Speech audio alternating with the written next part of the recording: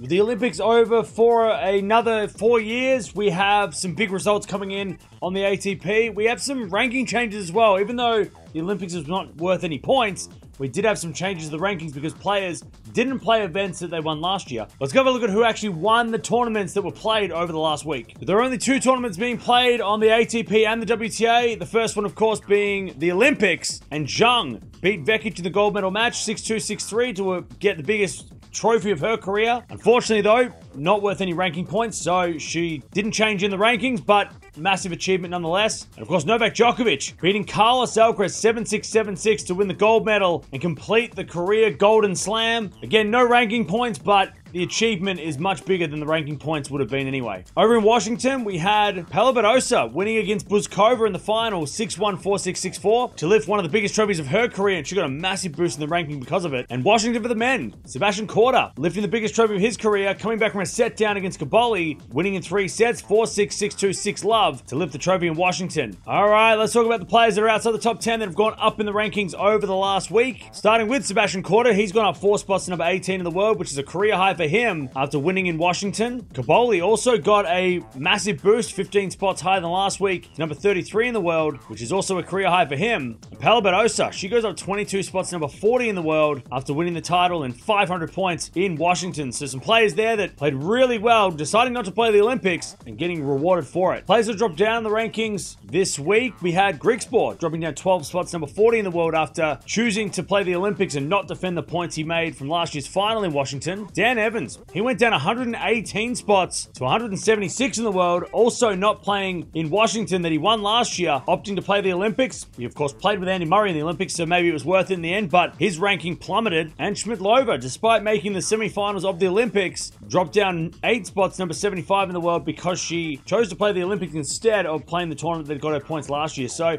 some players there that went down in the rankings, losing points because they chose to play the Olympics instead. All right, let's have a look at the WTA rankings to start with, because there were no big changes. Nothing up the top, with Swiatek still at number 1. Gauff still at number 2 despite losing all their points from Washington last year. Just ahead of Sabalenka at number 3, with Rybakina at 4 and Paolini at 5. Pegula at 6 and Zheng at number 7. We did have a change down the bottom with Collins going up to number 8 and Sakkari going down to number 9 because Sakkari made the final of Washington last year and lost all the points from that. Krejcikova rounding out the top 10 for this week, but with Canada coming up, a 1,000 event, and a lot of those players playing, there could be some changes going into the US Open in a couple weeks. Over to the race of the finals, and no real changes because everybody pretty much played the Olympics. Swiatek still the only player to qualify for the WTA Finals at number 1 with Rybakina at 2. Sabalenka, though, did get a boost to go to number 3 because she did choose to play in Washington, making the semifinals. Got a couple hundred points there, overtakes Paolini, who gets bumped down to number 4. Gauff comes in at 5 with Collins at 6, Krejcikova at 7 and Zheng at 8, Ostapenko at 9, and Kasatkina rounds out the top 10 for this week. But like I said, 1,000 points on the line this week in Canada. Could see some players getting some massive boosts, and this could change in the next week. Over on the ATP rankings now, and again, due to the Olympics, a lot of players didn't change. Sinner still stays at number 1 with Djokovic at number 2 and Alcaraz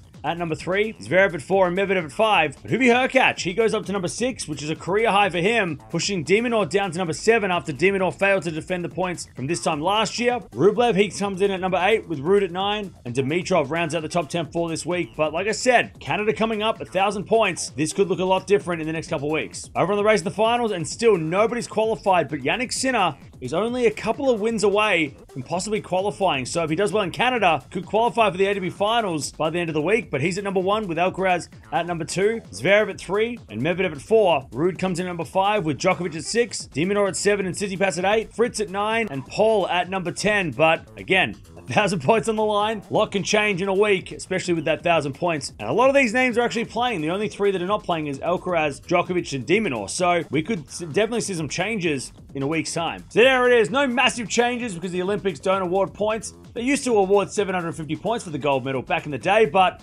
unfortunately now, no points awarded for the Olympics, just the medals, which, look, if you know Novak Djokovic, I'm sure you're not worried too much about the points. The medal is everything that he wanted.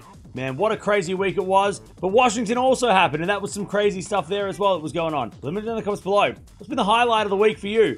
Has it been the Djokovic gold medal? Maybe it was Zheng winning the gold medal. Maybe it was the doubles in the Olympics. Maybe you were watching Washington and Badosa winning a title for the first time in a while. That might have been the highlight for you, but there it is. They're the rankings for this week. Going into Canada, things are going to change.